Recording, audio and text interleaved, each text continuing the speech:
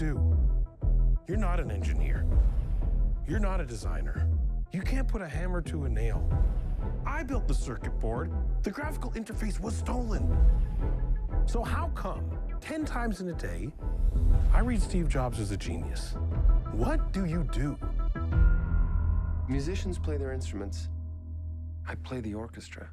This is one of those projects I've been watching for a while in the development process, and it was fascinating to watch it go from Fincher and Bale, the whole drama at Sony, eventually going over to Universal. Was there ever a point where you said, I don't think this movie's ever going to get made? No, there never was. Relatively speaking, this movie had a smooth path to the screen. The difference is that because of Kim Jong-il not liking a Seth Rogen movie, the public got to see it all happen. They got to look at what happens before the movie gets to the screen. So again, nothing that happened was unusual, and there was never a moment when we weren't going forward, when it didn't seem like, when I was nervous that the movie wasn't going to get done. Well, it does seem like the movie's just awesome. Thank you. It does feel like it eventually got to the right people and it eventually all worked out. Yeah, it always does. I could argue that, but this one worked out. Yes, and every night I thank my lucky stars that it ended up with Danny, that it ended up with Michael, and that it ended up, it's the movie of any writer's dreams. Is there? I always like talking about memorable moments. Was there a day or two on set that you'll always remember from the making of this film? Any number of days were incredibly exciting. We were shooting in the actual locations. We were not just Symphony Hall, not just San Francisco Opera House, but the garage that they did it. I suppose that was among the very memorable days. That was the standout.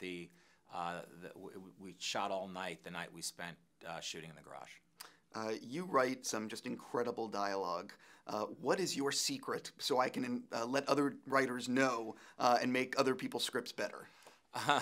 Well, thank you. And I would tell those writers to write in their voice, to not try to write the way someone else writes. There's nothing wrong with, I try to let sort of David Mamet get into my bloodstream. I try to let Tom Stoppard get into my bloodstream. Any number of writers who I revere. But I can tell you that when I'm writing, I am talking out loud. I'm playing all the parts in my head. And one of the things I think that helps with is you are less likely to write a line of dialogue that's unspeakable. I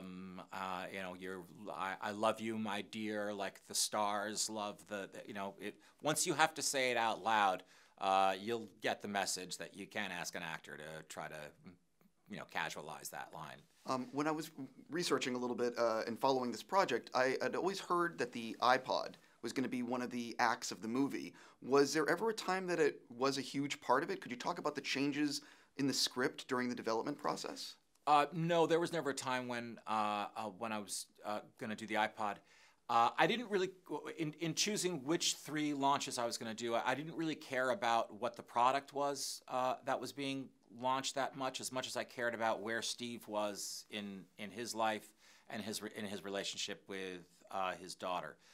So it became 1984 with the Mac. That was the first product that Steve truly felt was his piece of art, and that it was going to change the world.